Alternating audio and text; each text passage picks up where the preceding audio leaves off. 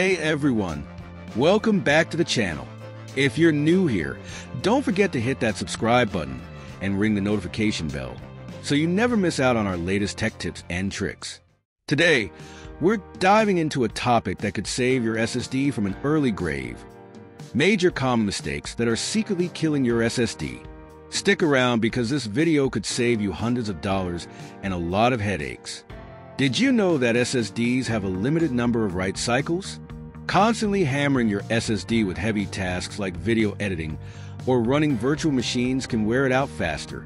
If you've got write-heavy workloads, consider using a traditional hard drive for those tasks instead. Here's a big one: filling your SSD to the brim.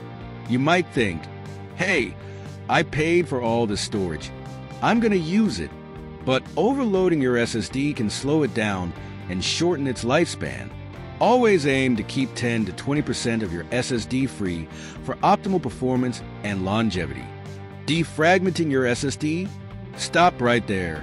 Defragmentation is great for HDDs, but it's a total waste of time for SSDs and can even cause unnecessary wear. SSDs don't need defragging. They're already fast enough. Don't snooze on firmware updates. SSD manufacturers release updates to fix bugs, improve performance, and extend the life of your drive. Skipping these updates? You're leaving your SSD vulnerable to issues that could have been easily avoided. Trim is like a cleaning crew for your SSD. It helps manage and clear out unused data, keeping your drive running smoothly. If trim is not enabled, your SSD could slow down over time.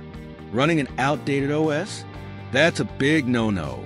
Older operating systems might not support the latest SSD optimizations or firmware updates. Keep your OS up to date to ensure your SSD gets the love it deserves. SSDs are tough, but they're not invincible. Extreme heat or cold can damage your drive and cause performance issues. Make sure your system has proper cooling to keep your SSD within the recommended temperature range. Here's the golden rule: always back up your data. SSDs can fail suddenly without warning, and if you're not prepared, you could lose everything. Regular backups are your safety net. Don't skip them. And that's it for today's video.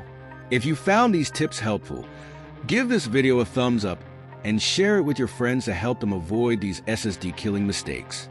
Got questions or your own tips? Drop them in the comments below. I'd love to hear from you. Thanks for watching, and I'll see you in the next video. Until then, take care of your SSD and keep it running like a champ.